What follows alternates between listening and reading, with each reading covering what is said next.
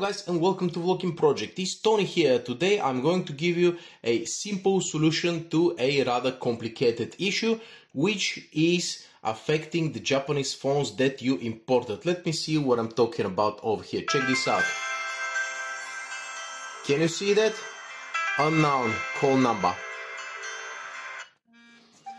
Now, that's an issue regarding the Japanese phones. As I said, this phone is the Leica Lights Phone 1 made by Sharp, but it's affecting many devices which come from Japan.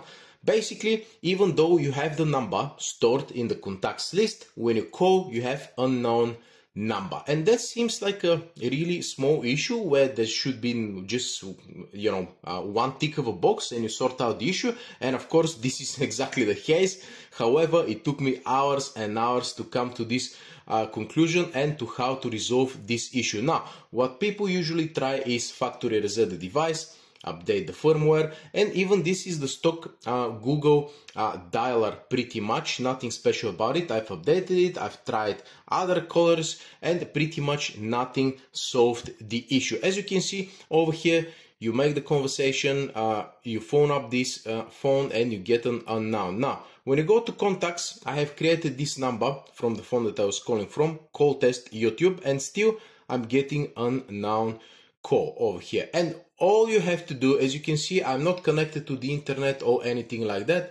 All you have to do is very simple, really. You go to the settings menu over here, network and internet, where it says SIMs, you press SIMs over here, and after that you go down and 4G calling.